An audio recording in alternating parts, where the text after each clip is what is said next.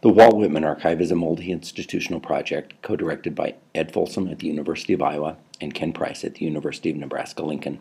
Since the site was begun in 1995, it has become the first stop for research on Whitman, and we sometimes get over 2,000 unique visitors a day.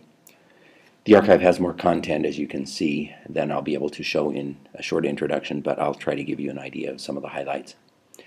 The Bibliography of Criticism is a database of every known publication about Whitman from 1838 to the present. That's about 14,000 articles and books. Searchable according to various criteria with full text of some of the content.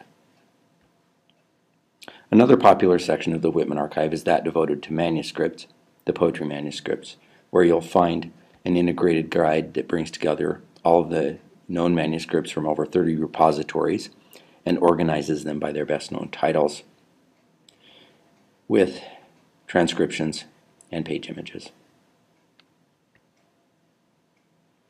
Besides all of the TEI encoded texts on the site, those include all of the editions of Leaves of Grass, contemporary reviews, complete prose, and a whole bunch of other things. The archive also publishes every known photograph of Whitman, again with metadata. In addition, you can even listen to what is thought to be a recording of Whitman's voice. America, center of equal daughters. We've recently begun adding foreign language editions.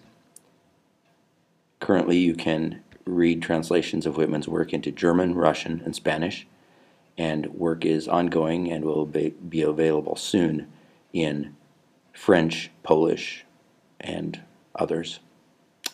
Well, that's my whirlwind tour of the Whitman Archive. You can check out the rest of the content for yourself by going to whitmanarchive.org. Thanks.